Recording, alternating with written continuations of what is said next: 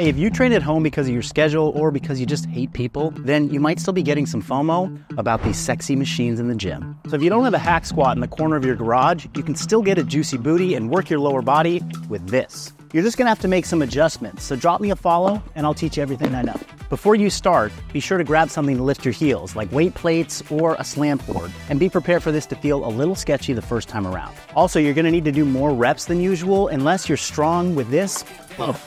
Weird move. Now you're ready to lean in and get after it.